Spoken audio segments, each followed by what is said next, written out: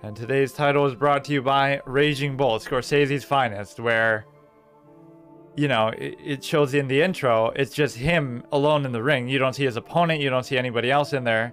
You just see him in the ring.